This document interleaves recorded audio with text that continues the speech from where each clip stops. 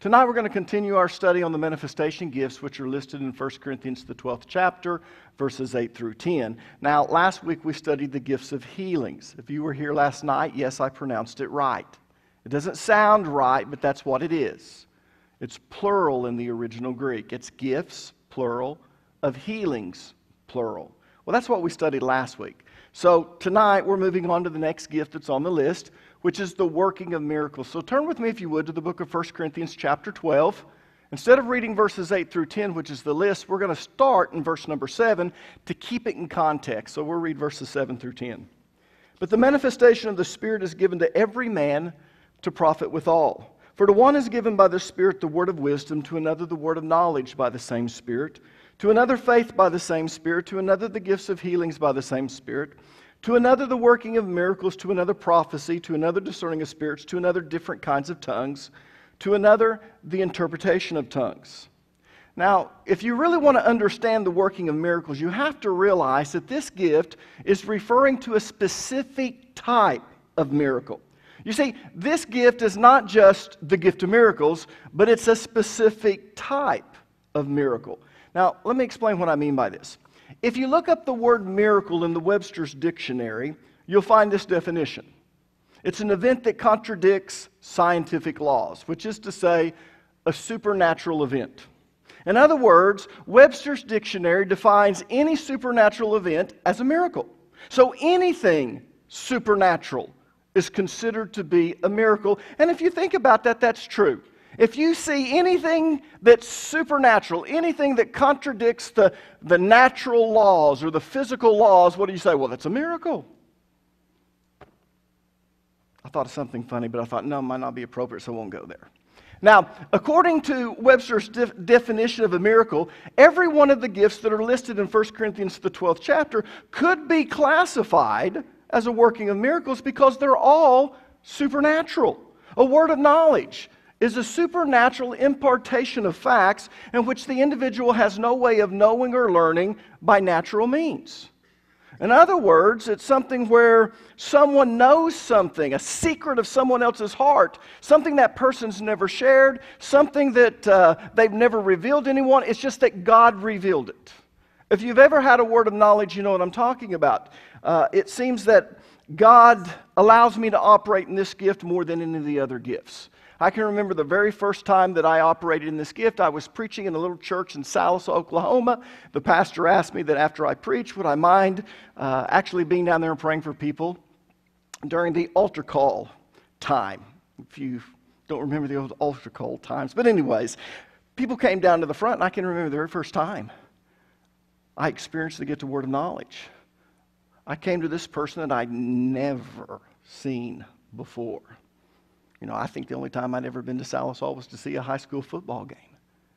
And immediately I knew something about this person. Well, I really didn't know much about the gift of word of knowledge. And I thought, what in the world? I said, let me ask you a question. And I asked this in such a way, the question in such a way that I was actually telling her what I knew about her. She just broke down in tears. Prayed for her and moved on to the next one. All of a sudden, I just knew something. And I went down about 6 or 7 people. Well, people, that's supernatural. So that would be classified as a miracle. A word of wisdom is the Holy Spirit supernaturally giving you wisdom in order to instruct you in what to do. So when it happens, it's a miracle. The gift of faith is a supernatural endowment by the Spirit to believe for something that's beyond your maturity level. If you've ever had or have ever experienced the gift of faith, it's kind of phenomenal. Because you know you really don't have the faith. You have not built your faith to the point where you can believe for this, but you just know that this is going to happen, and this is the way it's going to happen. And then as soon as it does happen, it's like that faith is gone, and you're wondering, how in the world was I ever able to believe for that? Well, it was a supernatural faith. That's classified as a miracle. The gifts of healings are supernatural anointings of God to heal a particular sickness or ailment. So they're miracles. Prophecy, tongues and interpretation are all supernatural, so they would be considered miracles. But here's my point. If the working of miracles signifies miracles in general, then Paul really didn't need to list a separate gift of miracles because all of these gifts are technically miracles.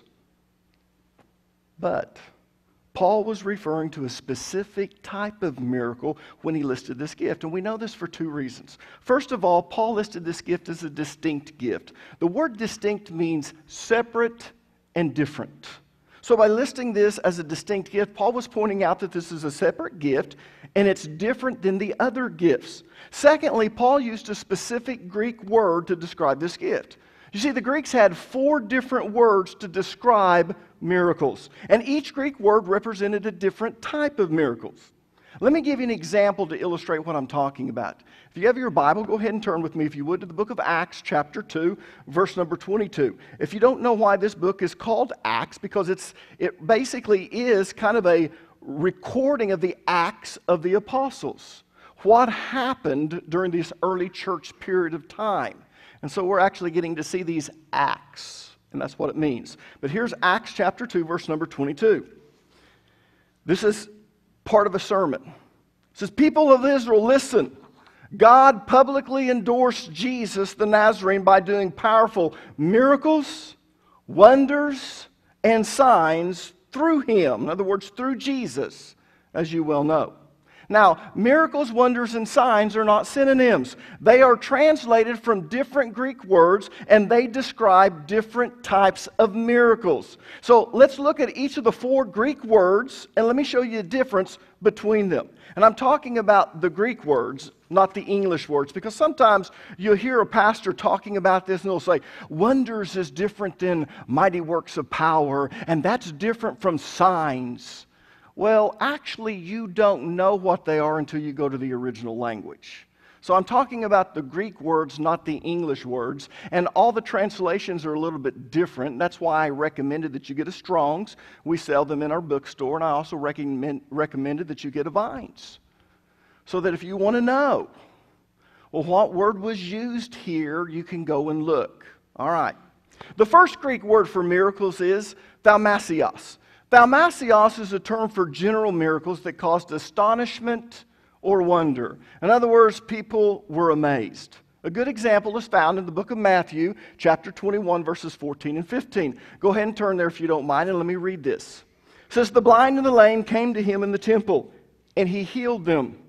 The leading priests and the teachers of the religious law saw these wonderful miracles." Now that phrase is going to come from one Greek word, thaumassios. "And he heard even the children in the temple shouting, 'Praise God for the Son of David.' But the leaders were indignant."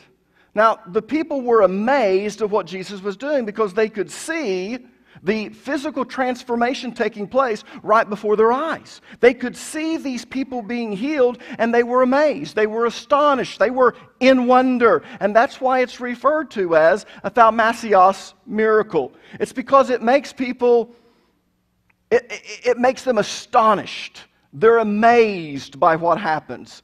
But it also doesn't mean that they were just blown away. It's just that they were amazed. It's like, wow. But it's not as we're going to find out, a huge wow. It's just a wow. The second Greek word for miracles is semeion. Semeion refers to a miraculous sign. These are miracles performed as a sign to validate a claim. A good example is also found in the book of Matthew, chapter 12, verses 38 through 40. Notice what it says. "Then certain of the scribes and the Pharisees answered, saying, 'Master, we would see a sign from thee.'" Now, that's really not a good translation, because that word "would" should have been translated, "we want to." What they were saying is, "Master, we want to see a sign from thee." And the word "master," you need to understand that they really referred to any rabbi as master.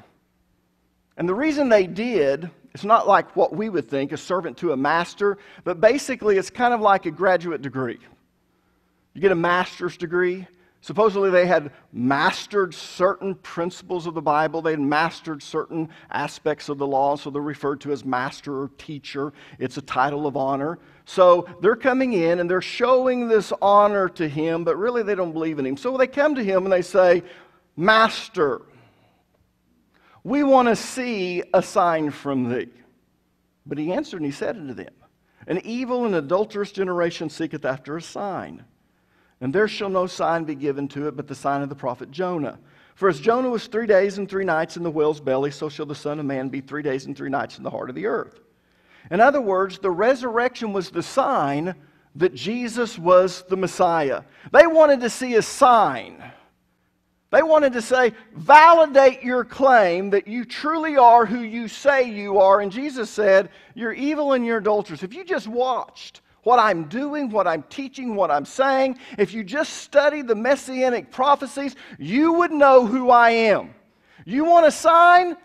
The only sign that's going to be given is the sign of Jonah. As Jonah was in the belly of the whale for 3 days and 3 nights, and then he was spit up on the land, so I will be in the grave for 3 days and 3 nights, and I'll be resurrected.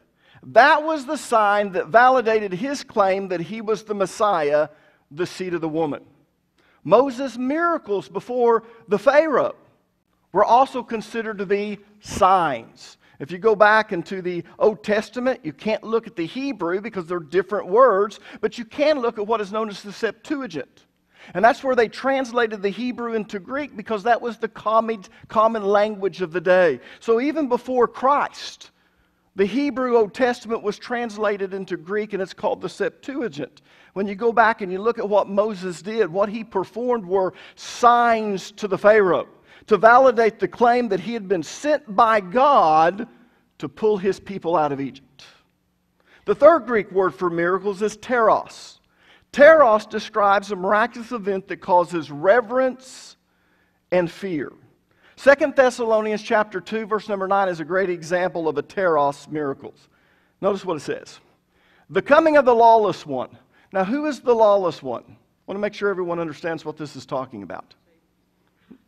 The Antichrist. Satan's working through him. It says the coming of the lawless one, the Antichrist, will be in accordance with how Satan works. So Satan's working through him, Terry. He will use all sorts of displays of power through signs and wonders that serve the lie. Now the word wonders is translated from the Greek word teros. So what this is telling us is that when the Antichrist comes, he's going to perform all types of signs and wonders. Some of the miracles that he performs will be seen as a sign, a semeion. We're going to find out that that's the word used there, that he is who he claims to be. He is the Al-Mahdi, or as the Shiites would say, he's the 12th Imam. So when the 12th Imam comes, or I should say the Antichrist comes, the Muslim world is going to recognize him as the Al-Mahdi. The Shiites are going to say that he's the 12th Imam. But the way he's going to validate his claim that he is who he claims to be is through these miracles that are going to be signs. He's also going to perform, though, what is meant to strike fear in the hearts of the people. He's going to perform teros miracles. That's where the word wonders comes in. But this teros miracles will make people fear him. So we need to understand when the Antichrist comes, he's going to do some wonderful miracles, and people are going, he has to be the Al-Mahdi. So if you're here, just let me say this. If someone's pulling off some unbelievable miracles and the Muslim world is running after him and he's doing these signs that validate his claim to be the Al-Mahdi or the 12th Imam, I want you to understand that you've been left behind. Anyways. The last Greek word for miracles is dunamis. Our English word dynamite comes from this Greek word. Now, when this word is used to refer to miracles, it actually means miraculous acts of power. You see, these type of miracles are the mightiest and the most spectacular of the 4 types of miracles. In fact, the Greek word dunamis is usually translated as mighty works or simply as power. But not what we think of power. You know, we've kind of grown up in a day, if you played sports, where weightlifting is something that you do if you want to play sports. You should have grew up when I grew up, because when I was in junior high, you still had coaches that were thinking maybe you didn't want to lift weights because you might be muscle bound. How many of you are old enough to remember that? You know, there were certain sports they wanted you to lift weights in, and it was like football or wrestling. But then if you played basketball or baseball, they didn't want you to lift weights because you would be muscle bound. And then all of a sudden that all shifted, and it's like, you're not going to get muscle bound. That's just stupid. It's kind of like when we did two-a-days and they didn't even give you water. They'd come out and give you ice. It's a wonder we didn't die.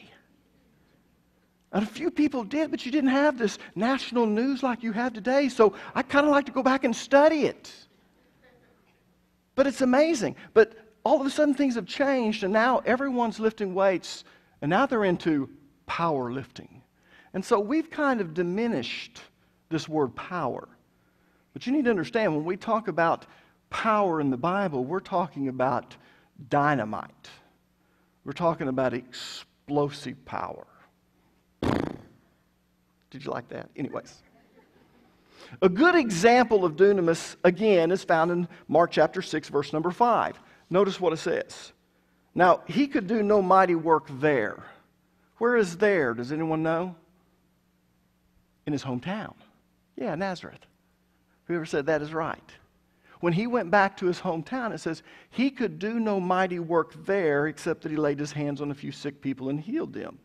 The phrase mighty work is translated from the Greek word dunamis. He couldn't do any powerful works there. Now, the Bible makes a distinction between these four types of miracles, which tells us that we should make a distinction between them too. The Bible does not use these four words as synonyms. Whenever it lists them, it's listing them for a reason. And if you do not make a distinction between these four Greek words, you're going to get in trouble. Especially when you study in 1 Corinthians, the 14th chapter, how to operate in these gifts and the rules that apply. Some of you grew up in Pentecostal churches or full gospel churches, and you saw many times things going crazy. Why? Because they didn't operate in the gifts according to the rules that were laid down by the Apostle Paul, and that was given to him by God. Because God does everything decently in order. There's always a purpose for it.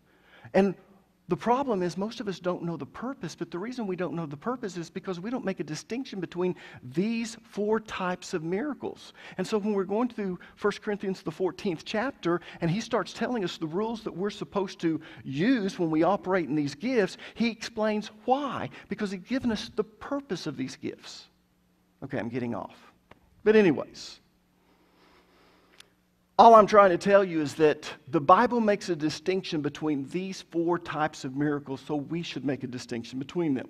Look back at Acts chapter 2, verse number 22 again, and I'm going to show you what I'm talking about. Here again is part of the speech. People of Israel, listen. God publicly endorsed Jesus the Nazarene by doing powerful miracles, wonders, and signs through him, as you well know. Now again, when he says miracles, wonders, and signs, these are not synonyms. The phrase powerful miracles actually comes from the Greek word dunamis. The word wonders comes from the word teres. It produces reverence. Jesus did certain things that created reverence. And then, of course, signs, semeion, and those basically validated his claims as being the Messiah. So these aren't synonyms, these are different types of miracles, and they have different purposes. Some are supposed to just amaze. Some cause you to reverence or fear. Some validate a claim. Now I know.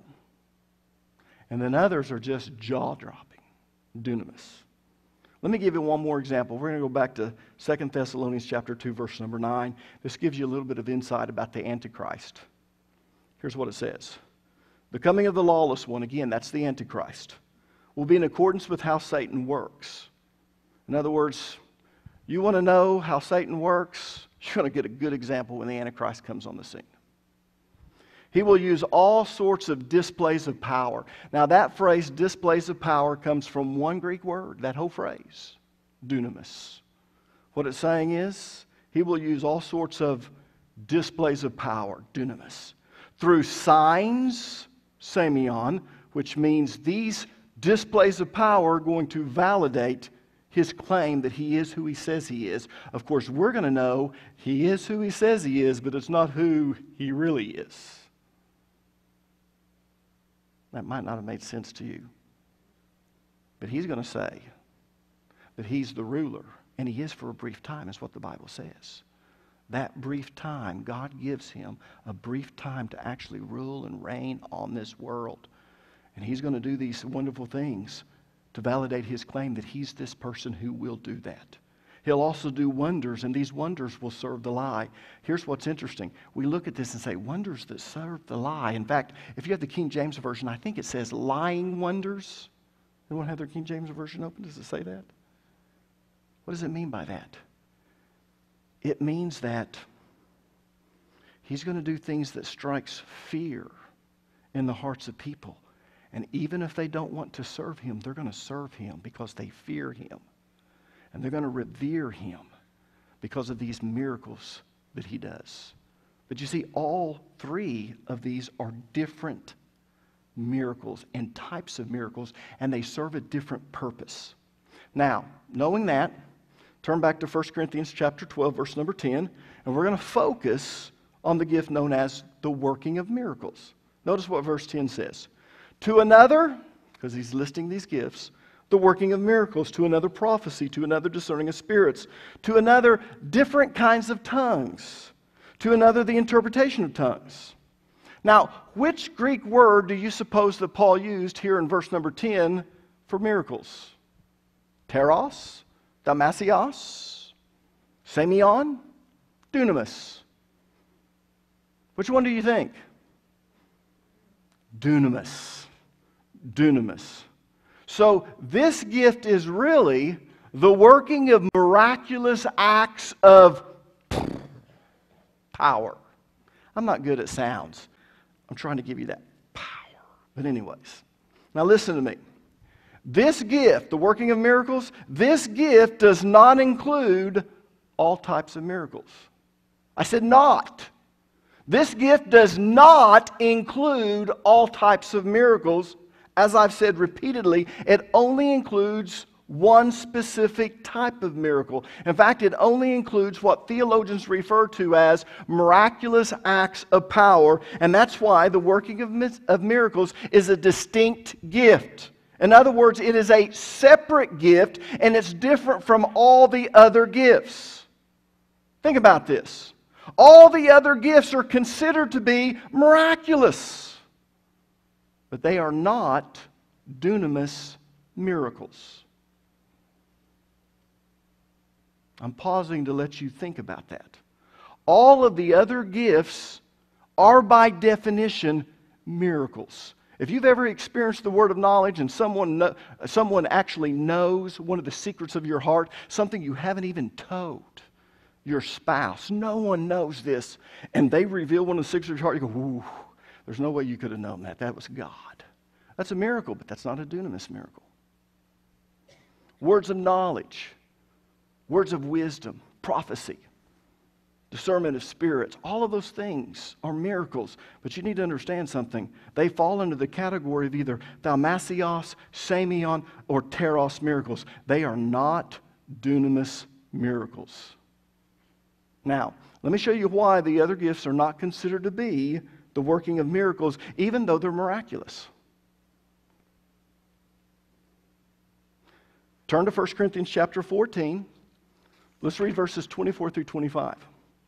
But if all of you are prophesying, and unbelievers or people who don't understand these things come into your meeting, they will be convicted of sin and judged by what you say. As they listen, their secret thoughts will be exposed, and they will fall to their knees and worship God, declaring God is truly here among you. Now I want you to notice he's talking about prophecy. And he's saying when you prophesy, the secrets of their hearts are going to be exposed through that prophecy. And when the secrets of their hearts are exposed, they're going to do certain things. They're going to fall to their knees and begin to worship God. And they're going to declare that God is truly here among you. Now, prophecy usually includes the gift of word of knowledge and the gift of word of wisdom. It doesn't have to, but normally it does. If you've ever been prophesied to, you know that many times they'll be prophesying, and in that, God will reveal something. You're thinking, how in the world did they know that? They didn't. This is of God. Because it's a word of knowledge. And then it also includes words of wisdom. Now, it doesn't have to, but most of the time, true prophecy will include also the other two gifts, the gift of word of knowledge and gift of word of wisdom. Now, I want you to notice in verse number 25 that these gifts produce astonishment and awe. That's why they declare that God is truly here. Because when a person's being prophesied and the secrets of their heart are exposed, and they think, no one knew that. No one knows that. How did you know that? All of a sudden, there's astonishment and awe. Wow. It also produces reverence and fear. Think about that. What else do? They fall to their knees and they worship God. Why would you fall to your knees? Let me tell you, you don't fall to your knees. That's not something we do. You're in here worshiping. You fall to your knees when you're humbled. You fall to your knees when all of a sudden it just kind of comes over you that this is God. How dare you stand in His presence? So there's this reverence. There's this fear. Now, compare their responses to the definition of thaumazios and teros. Thaumazios, as I told you, is a general miracle that causes astonishment or wonder. And again, that's why they declare that God is here. He's truly in this place. Why? Because they're astonished at what was said. Teros is a miraculous event that causes reverence and fear. And that's why they fall to their knees and worship God. It's out of reverence and fear. So as you can see, prophecy, a word of knowledge, and a word of wisdom are considered to be miracles, but not dunamis miracles. They fall under the category of thaumazios and teros miracles because they produce astonishment and fear. People are astonished when their secrets are revealed. And there's a reverence that comes over them that, wow, God, this is amazing. But it's not a dunamis miracle. Now look at 1 Corinthians chapter 14, verse number 22.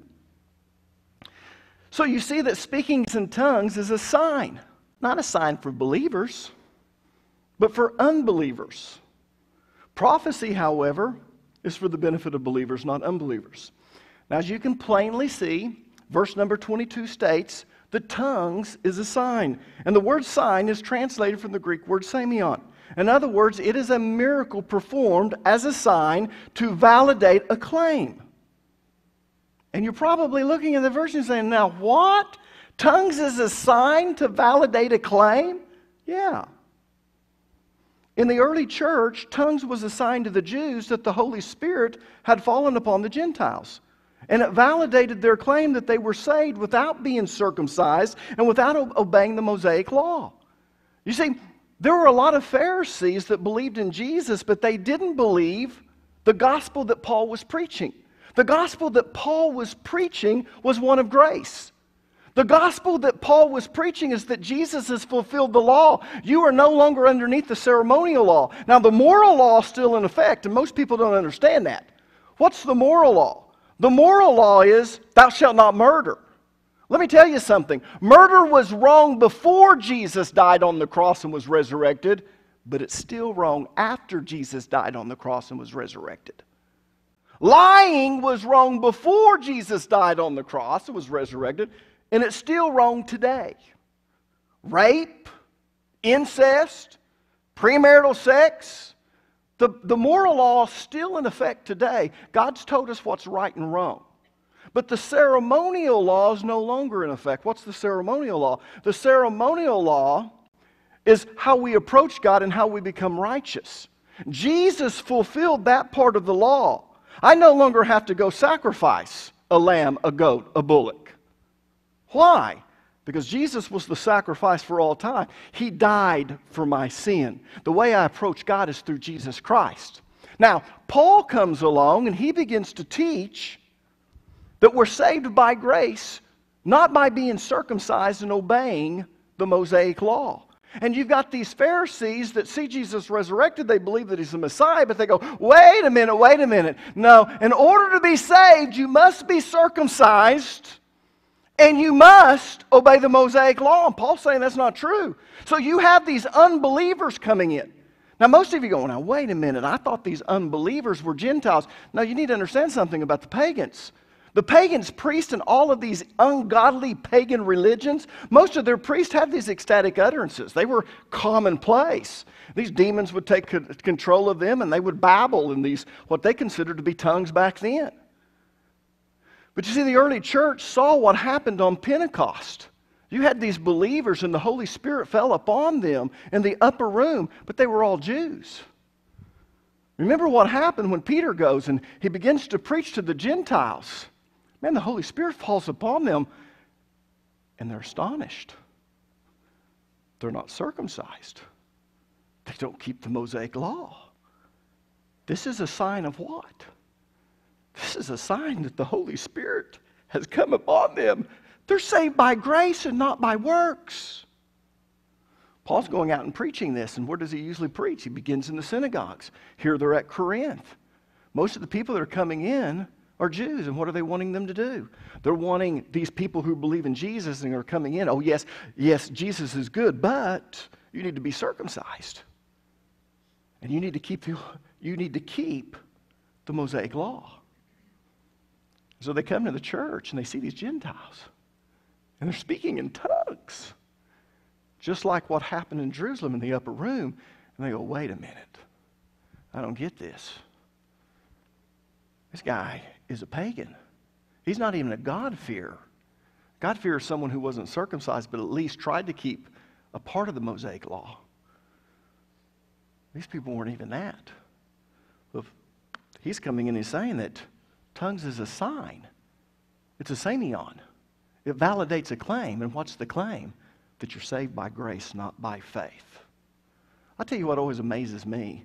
What amazes me is sometimes the people that operate more in the gifts are the ones that first get saved. And sometimes, man, they were the most ungodliest, immoral people. It's like, whew, what's it a sign of? It's a sign that you're saved by grace. It's not by works, lest any man should boast. I've gotten off, sorry. Not in my notes. Probably scared everyone back there. Anyways, my point is this. All of the other spiritual gifts that are listed in 1 Corinthians 12 are considered to be miracles when they occur, but they're not dunamis miracles. Is everyone with me? Now, having said all of that, let me define the gift of miracles. You ready for the definition? If you're taking notes, write this down. The gift of miracles is a miraculous act of power. That's it. And the emphasis in this definition is on power, or in other words, mighty miracles. By definition, it refers to big miracles as opposed to little miracles. You see, the Bible makes a distinction. Sometimes we just want to put everything, if it's supernatural, they're all miracles. And we look at this and go, well, they're all miracles. The Bible makes a distinction between little miracles, yeah, that's a miracle, and big miracles. Some of you know what I'm talking about. You ever not known how you're going to pay a bill, and you're tithing and you're believing God, and then all of a sudden you go out to the mailbox and you pull out the mail and, oh man, got something from the insurance company. Oh, another bill. God, you know I can't pay. I've been praying for this. You open it up and it goes, oh, we got in trouble. We have to pay every one of our people this amount. You got a $300 check. And what do you say? It's a miracle. Might be. Let's be honest, that's a little miracle. Not a big miracle. And the Bible makes a distinction between big miracles and little miracles.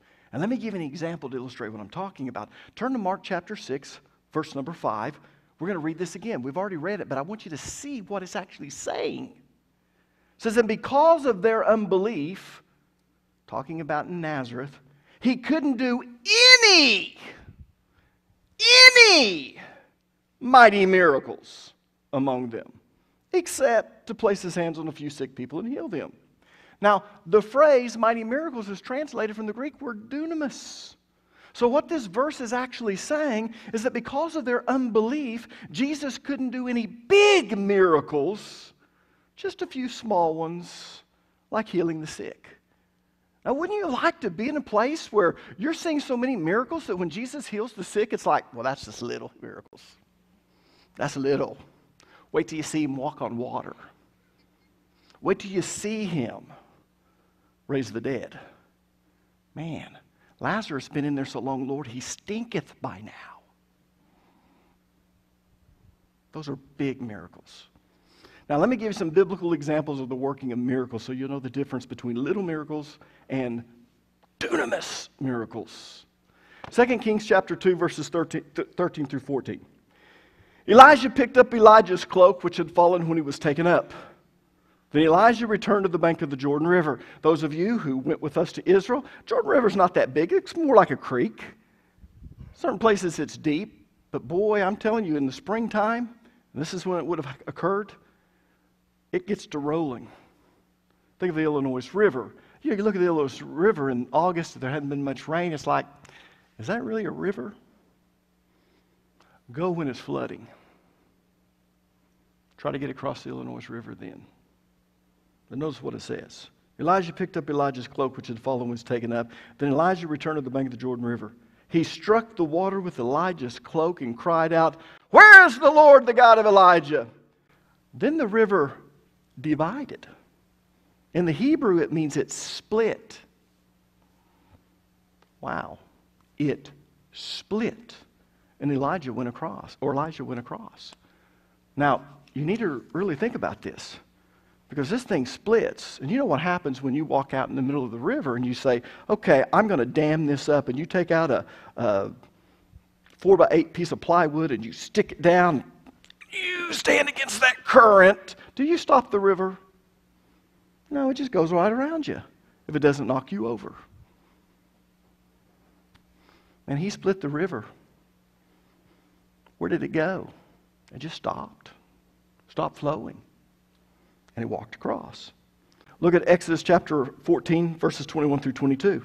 This is even bigger. I tell you, if you ever get a chance to go to Egypt, I know it's in turmoil right now, but go to the Sinai Peninsula and you cross the Red Sea. And then you go, we actually went up the Gulf of Aqaba.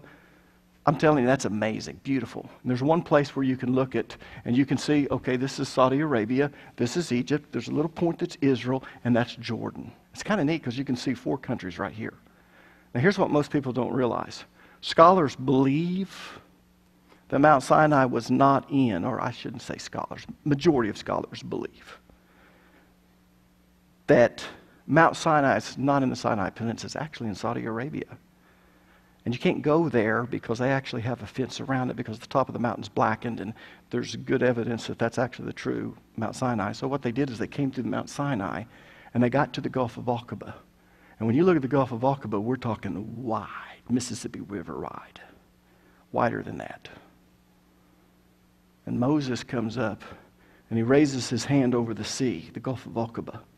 And the Lord opened up a path through the water with a strong east wind. The wind blew all that night, turning the seabed into dry land. So the people of Israel walked through the middle of the sea on dry ground with walls of water on each side. Can you imagine walking and you see these walls of water and there's fish? This is just me. Of course, my wife would be pulling me along saying, don't. I'd be wanting to stick my hand in it. Anyone else? People, that's a miracle. But we're not talking little. You got to check in the mail. We're talking dunamis miracles, miraculous acts of power. Now, those are 2 Old Testaments, so now we go to the New Testament. Acts chapter 19, verses 11 through 12. God gave Paul the power to perform unusual miracles. When handkerchiefs or aprons that had merely touched his skin, just touched his skin, were placed on sick people, they were healed of the diseases, and evil spirits were expelled. Romans chapter 1, verse number 4. And he was shown to be the Son of God when he was raised from the dead by the power. That word power, dunamis, could have also been translated by the miracle of the Holy Spirit. He is Jesus Christ our Lord. To raise the dead is a working of miracles. But to be dead for 3 days and 3 nights, and by now your body stinks, and to be raised from the dead. Now people, that's a miracle. So what I'm telling you is that even though all of the gifts of the Spirit that are mentioned in 1 Corinthians chapter 12 are miraculous, the working of miracles is distinct. It's a different gift. It's separate. It's completely different. It's set apart because it produces mightier and more spectacular miracles. In other words, bigger and more powerful miracles. People, we're talking about raising the dead, and I could have used so many examples in the Bible. Raising Lazarus from the dead, as we said, the rivers parting, feeding 5,000 people with 5 loaves and 2 fishes, later on feeding 4,000 people, walking on water, all of these things. But what I want you to understand is there's a difference between these spiritual gifts, and they are miraculous, but we don't see very often this. But they still happen today. You know, one of the missionaries that our church supports is Doug Dennis.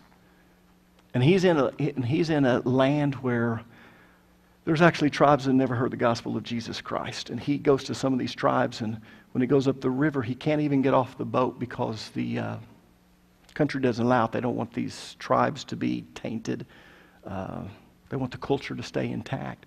But he can preach the gospel standing on the boat. And he travels sometimes for days, and he goes to these places. And sometimes he tells stories. About once a year, he comes back to America for a week or two. And we'll meet him up in Tulsa. And he'll tell some of the most fantastic stories of people being dead and being raised from the dead. It still happens today. He talks about tribes that have never heard the gospel, and he's getting ready to go to them, or he was getting ready to go to them. And he said before he even got there, one of the elders had actually had a dream. And the dream was this man was going to come, and he was going to give the answer. And he sets everything up and said, when I come, immediately he calls all the people and said, this is my dream. This is the guy. And the whole tribe hears the gospel of Jesus Christ. The majority of them get saved. People, miracles still happen today. I think one of the reasons they don't happen in America is the same reason that Jesus could do no mighty works of power in his hometown. It says because of their unbelief, he could do no mighty works, except heal a few people. So we see the little ones. But one of the reasons I think it is because we are so educated, we don't even expect it, we don't need it, we look to science. And there's nothing wrong with that. I told you when we talked the gifts of healings. But people always come up to me and say, well, Alan, if that's real, why doesn't it happen in America? Why don't we see it? Because we are Nazareth.